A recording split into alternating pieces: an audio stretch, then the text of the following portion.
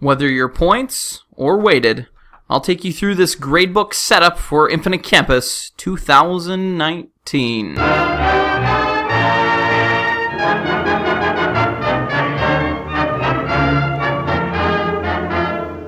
Alright, so as you can see, I'm already in my gradebook in Infinite Campus. I'm going to hopefully keep this short and sweet here today. You'll have to do two different things. You'll have to set up your categories and make sure your grade calc options are correct. And that is found both in the settings tab. So you're going to click this blue icon here and it'll expand. And I'm going to go to categories first.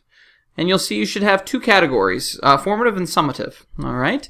You just click on formative first and make sure every class has the box checked. Alright. Now, if you're doing weights, you'll want to make sure it's weighted correctly.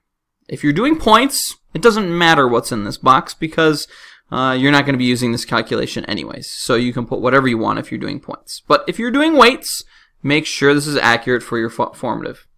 Then we're going to hit save. We're going to do the same thing for summative. All right, make sure every class is checked here for summative. Whether you're doing weighted or points, you need to have categories still.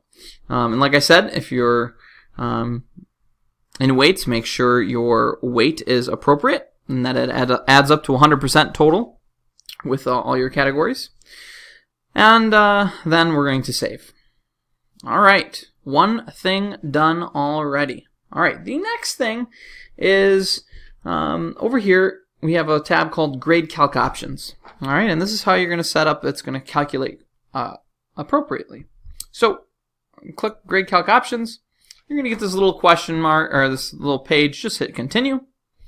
And then you'll notice there is no calculation for the semester grade. Well, our semester grade is the only thing that we have calculating. And so we're going to go and make this to be in progress. And we want the high school setting. So a 92 is an A, a 90 is an A minus, and so on and so forth. Now, here's the choice. If you are points, you are done. Leave everything else blank. I know the rest of the things could be tempting to press, but you don't need to press anything for points. However, if you have weighted your categories and you want them to be a certain weight, you would click this box. All right, and that's it. I'm going to just say that I'm points. All right, hit save, and you're done for that class. Now, you will have to make sure you do this for every single class. And just make sure that it's all set up.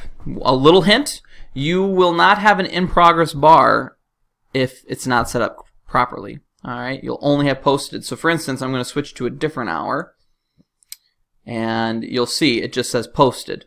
Alright, so there's no in progress. That means I do not have this set up properly and I need to set it up.